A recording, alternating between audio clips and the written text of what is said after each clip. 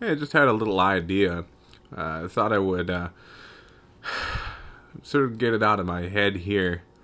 It's not a fully fledged idea. I haven't really thought of the implications of it entirely. So, forgive me if I ramble a little bit. I was thinking about what it means to divorce oneself from the world of causes.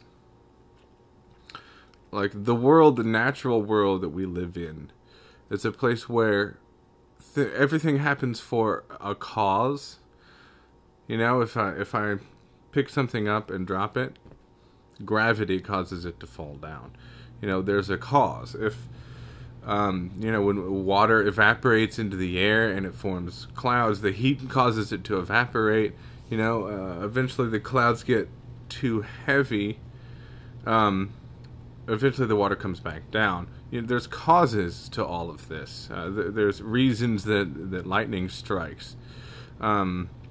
There's things that cause the wind, things that cause the tides, natural things. But if you believe in a God, or if you believe that the world is, the universe in fact, is a place that is controlled not by natural forces, but by the will of a deity, or that natural forces are subservient to or lesser in power than the will of a deity, then you're removed from the world of causes. Like, if you are bored, sitting at home, unhappy, in a situation that you don't want to be in, and you're trusting in a God to take that away.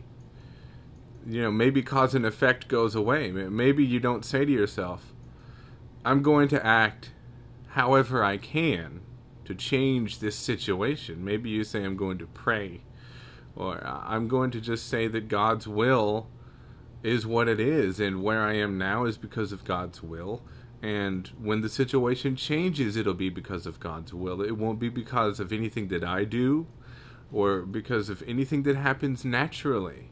See, it's divorcing your thinking from cause.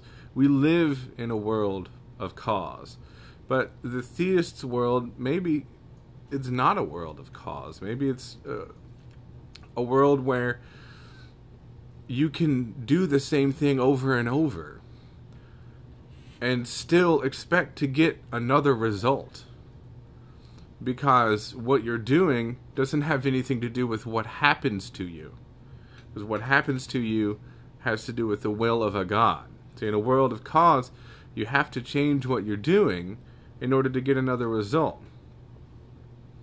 I think it was Einstein that said the definition of insanity is doing the same thing over and over and expecting another result. And Einstein is one of the people who helped us to better understand the world of cause, along with Charles Darwin. So this is just something that's been bouncing around in my head.